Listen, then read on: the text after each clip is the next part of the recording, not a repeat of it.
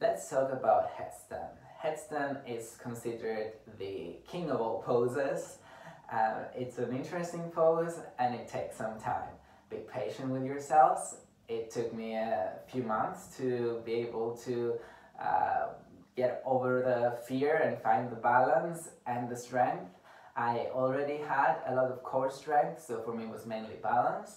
But you'll face your own demons and take your time.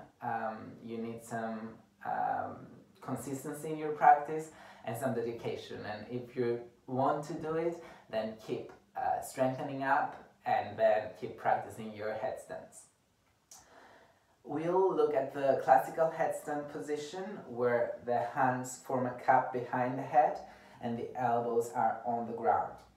There's other headstand variations like the tripod headstand, but today we're doing the classical variation. The advantage with the classical variation is that it's easier on the neck. By having the hands behind the head and pressing the elbows down, you force yourself to keep the neck long.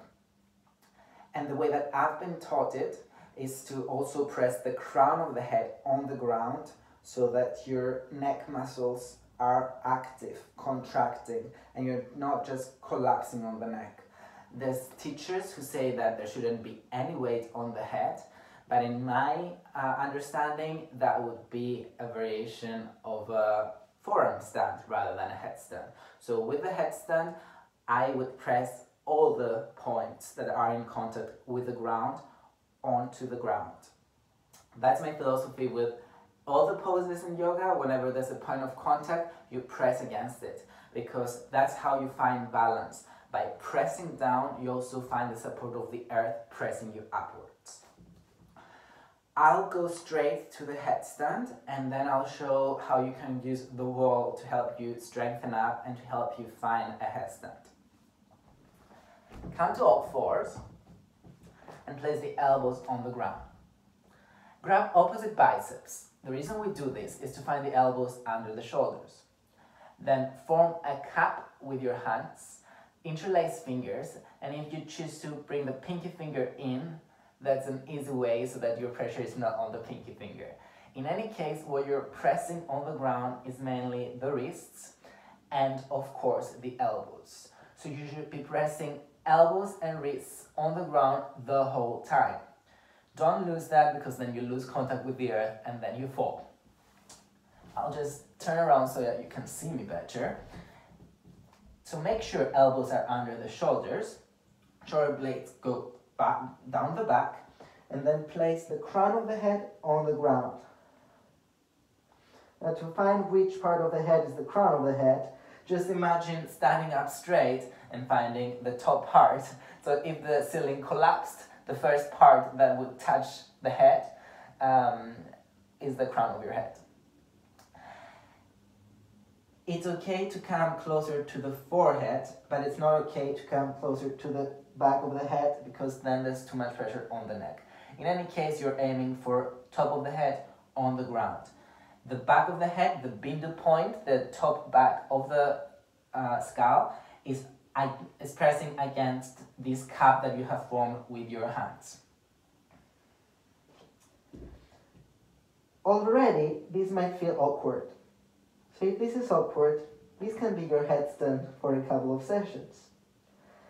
Next thing you do is you raise the knees.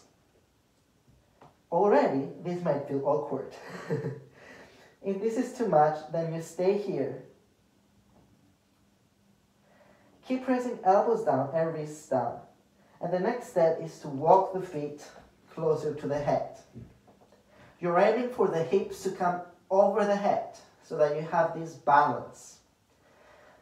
Take your time here. So this is half headstand and you're getting all the benefits of the headstand already. At least that's what we say. But in any case, if this is what you've got, then keep pressing elbows down, wrists down, navel in, and keep uncurling tailbone up. One day you will magically find that the feet come so close that they start hovering off the ground. So this is the next step, where you bring the knees to the chest. This takes a lot of strength. So this is already enough. If you're here, then that's perfect. You can stay here forever, and this will get you strong, strong, strong. And then, this is easier when it comes to balance. So with time, you'll start bringing the legs up, pressing knees together, pressing heels together, pressing legs together, squeezing legs together, keep pressing the elbows down and the wrists down, and then raise the legs. Keep the neck long, so keep pressing the crown of the head on the ground and all the points of contact to the ground. Legs pressing together and then push up through the balls of the feet. Keep the navel in, keep the shoulder blades up, up, up towards your lower back, and breathe slowly. To come down one step at a time, first you bring the knees in, and then you place the feet down without making any noise. Take your time, so you can take a child's pose.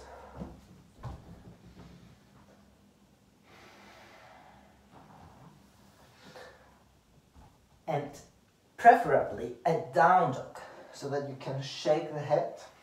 So nod the head and shake. And also make rounds with the head.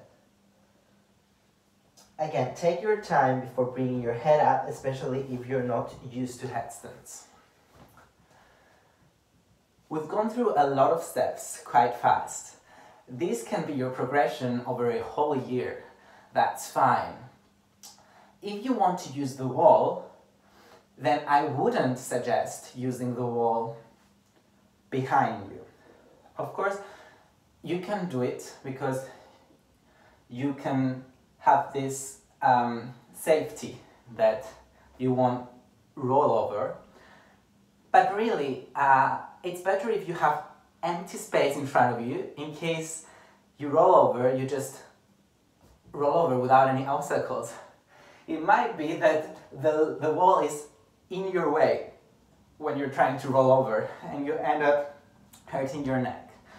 So I mean, that's my personal suggestion. Do not use the wall behind you. I suggest using the wall in front of you. And when I'm saying in front of you, I mean that that's what you're looking at when you're upside down. So in other words, you'll be facing this way. To find the distance from the wall, first sit with the feet on the wall, so that you know that you're one leg's distance away from the wall, but your leg. So your leg's distance away from the wall. And then where your butt is where your head will go.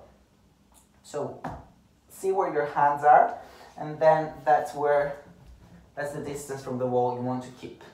Hands will go there, and elbows will still come under the shoulders. Place the crown of the head on the ground, and you might feel that you're too close to the wall, but I mean, this is the step that you'll be taking once you already feel comfortable with bringing the feet close to the head.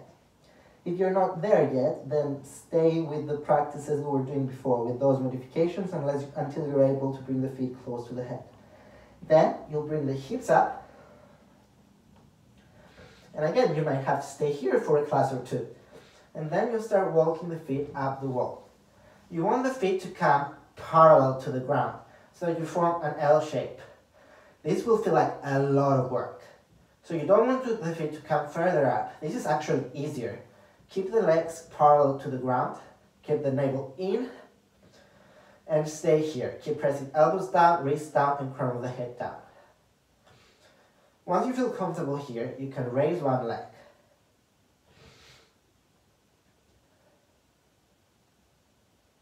Take a couple of breaths, and then you can switch the leg. Keep both legs straight, pressing away through the heel of the foot, pressing the wall, and pressing up through the ball of the foot of the vertical leg. And then with time, you'll start playing with it so that you come to upside down.